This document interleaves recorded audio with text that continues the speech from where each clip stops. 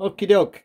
So, actually, I didn't expect to be making this video, but I got sidetracked by Leo putting the counters away, and I inadvertently started stuffing the Russian Spence and Gabel counters in with the Excalibur Games counters, and then I was like separating them, and I was like, oh, wait a minute, here's another way you can distinguish the counters, is that the Spence and Gabel Russian counters use the same ink as they used for the German counters. It's the exact same green.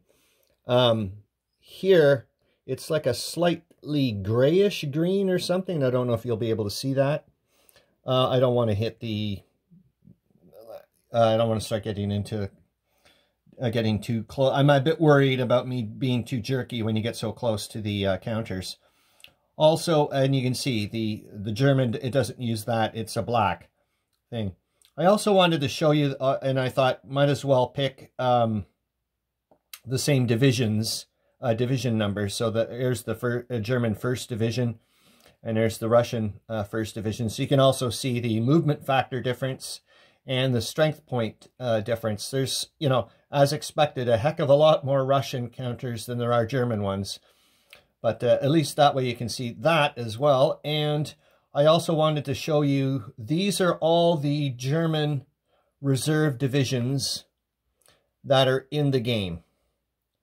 And so these are the numbers that they have for the, which I find interesting, that the first reserve, but is it because the first reserve is a special quality compared to the other reserve divisions? I don't know.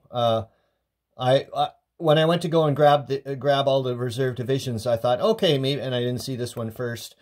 I went, oh, maybe it's because that's how the Spence and Gabel one differs, is that they all made the German reserve division 16 threes, but this guy's a 23. So there you go.